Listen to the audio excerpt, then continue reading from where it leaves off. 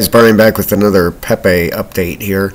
Now you can see we pulled back down to support down here at 0.000015,504. Okay, you can see this was previous resistance right here. Okay, it has flipped that into support now. Okay, it's come back to there. All right, I have a article to show you guys real quick, and then I'll jump into this coin. But if I could ask you to please hit the like and subscribe, I'd appreciate that so much. But it says here, Pepe peaks after Binance listing. The latest price moves in crypto markets in context for May 8th, 2023. Goes down through to say Pepe's rally has run out of steam since Binance, the world's leading crypto exchange by trading volume, listed the frog-themed crypto on Friday at 1600 UTC time. The token traded at around 0.000022 at press time, having set a record high of, we're just going to say 431, about 40 minutes after Binance listed the token. Data from charting platform TradingView show the volume of news around Pepe peaked with the Binance listing and has since materially declined. Crypto services provider Matrix Ports Marcus Thielen said in a note to clients, the price of Pepe appears to follow this new cycle and has broken the uptrend, per CoinDesk's spokesperson.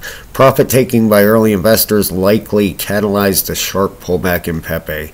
Alright, so if we go back to this chart, guys, I've been telling you about the bearish divergence forming on that thing, especially on the 4-hour here. Let me bring up my other RSI so I can show you that. I apologize. Let me get out of there.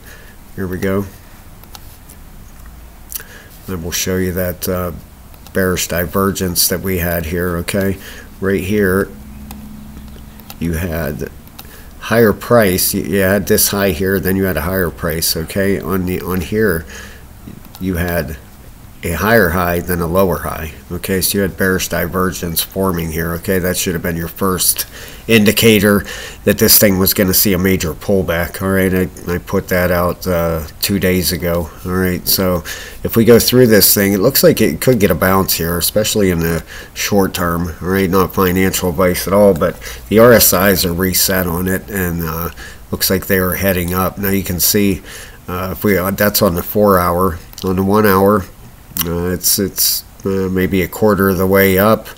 On the 12-hour, it's just about reset the RSI, which means we are in the oversold area. If you're not sure where to look, right down there is where we're talking about. Okay, let's take a look at the 8-hour. Okay, the 8-hour is in oversold area too. All right, so this thing could get a bounce. You could get a bounce out of here. Who knows where it could go. All right, and let's look at the daily. I want to show you that it has had, you know, they talked about that declining volume. You can clearly see it there, you know. That thing is definitely, but it looks like there's still a lot of people in the market here, you know, according to the stats on TradingView. You know, there was a lot of buyers back here when this thing first started to take off, and could possibly be a lot of people out there still holding their bags. Okay, please don't be the last one holding. All right, now if we go through here, this thing has come back with a Fibonacci. It has pulled back. You know, let's move it, do it like that. There we go.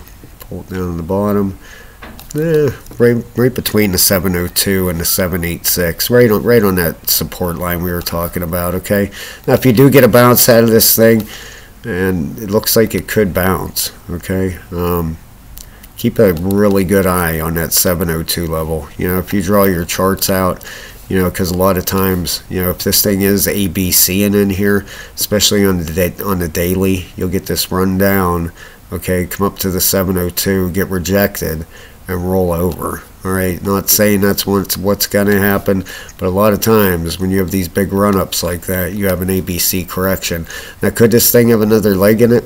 It could, for sure. You know, if this is a 5-wave Elliott wave up and it hasn't violated anything, it has not come down into the price range if this is wave 1. Okay, if we put a trend-based fib on this thing, go from the low to the high to the retrace. All right, put this fib on there. Okay, You know, if this ends up being 5 waves, okay, it's a, nobody knows for sure. It's a meme coin, okay. You'd have 1, 2, 3, your 4th wave pullback, and you could, you know, the time will tell if we have a 5th wave come in on this thing. All right, just tread very, very, very carefully. Like I said, if you do your own charts, watch out for that 702 level if we get up there, okay, because that is a very familiar spot for an ABC to come in, or rejection to happen, okay. Anywhere up in, let me put a box there, anywhere up in this box area, you want to keep an eye on price, because that, like I said, that is a very familiar area to get rejected from. But, alright, thank you so much, guys. Please hit the like and subscribe, and I will talk to you very soon. Thanks.